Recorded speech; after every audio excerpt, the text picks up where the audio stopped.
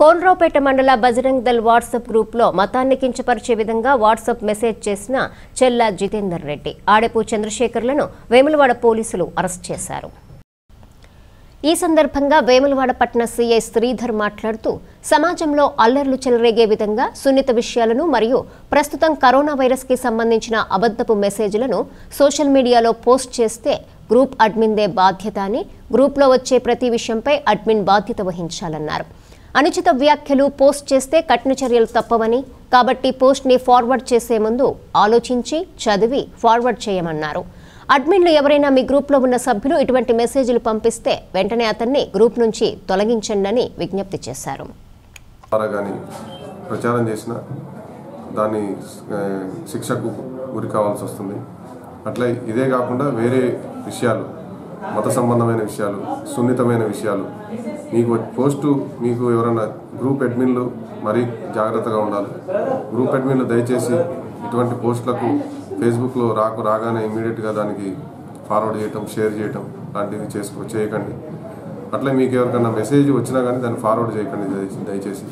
ఇవి సమాజంలో, సంఘంలో కొంతమంది ఈ సున్నితమైన విషయాల వల్ల ఈ law and order problem create అయ్యే అవకాశం ఉంది. కాబట్టి మత సంబంధమైన విషయాలు ఎవరైనా కానీ సున్నితమైన విషయాలని దయచేసి వాట్సాప్లో, ఫేస్బుక్లో షేర్ చేసి మీరు ఈ పోలీసు వారు తీసుకునే చర్యలకు గురి కావద్దని చెప్తున్నాను. ముఖ్యంగా యువతకి మీకు తెలిసి తెలియక ఈ గ్రూపుల్లో అన్నిట్లో మీరు వచ్చిన విషయం ఏది చూసుకోకుండా ఫార్వర్డ్ చేస్తుంటారు.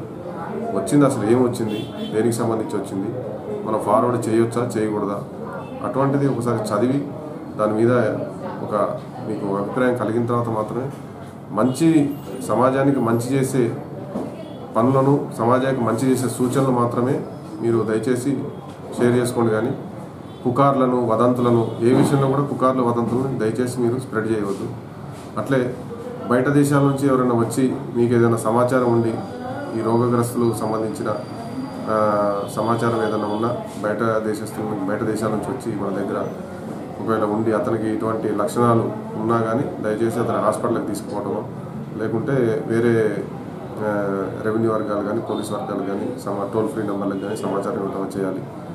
అంతేగాని హంగామా చేసి దీన్ని క్రియేట్ చేసి దాన్ని ఒక ప్రజలకి ఇబ్బంది అయ్యే పరిస్థితి తీసుకురావద్దని చెప్పి మేము మనవి చేస్తున్నాం. అట్లా ప్రజలకు ప్రభుత్వం చేసిన విజ్ఞప్తుల్లో భాగంగా ఈ ఫంక్షన్ హాల్స్లో దయచేసి ఎక్కువగా గుమి కాకుండా చూసుకోవాలని చెప్పి ప్రభుత్వం చెప్తున్నది. దాని ప్రకారమే మనకు 31 తేదీ వరకు స్కూల్లో ఇవన్నీ కూడా మొదలుపెట్టింది. మనం ఎటువంటి ప్రోగ్రాంలు, ఫ్యామిలీ ఫంక్షన్స్ కానీ ఎటువంటి చిన్న చిన్నవి ఉన్నా కూడా వాయిదా వేసుకొని చేసుకున్నా కూడా ఇబ్బంది లేదని చెప్పి నేను అనుకుంటున్నాను. ఎందుకంటే మనకి అన్నిటికంటే అందరం బాగుంటాం అనేది ఇంపార్టెంట్. కాబట్టి అటువంటి చిన్న చిన్నవి వాయిదా వేసుకొని మనం తర్వాత చేసుకున్నా కూడా ఇబ్బంది లేదని అనుకుంటాం. దయచేసి ప్రజలందరూ సహకరించాలని పోలీస్ శాఖ తరఫున విజ్ఞప్తి చేస్తాం.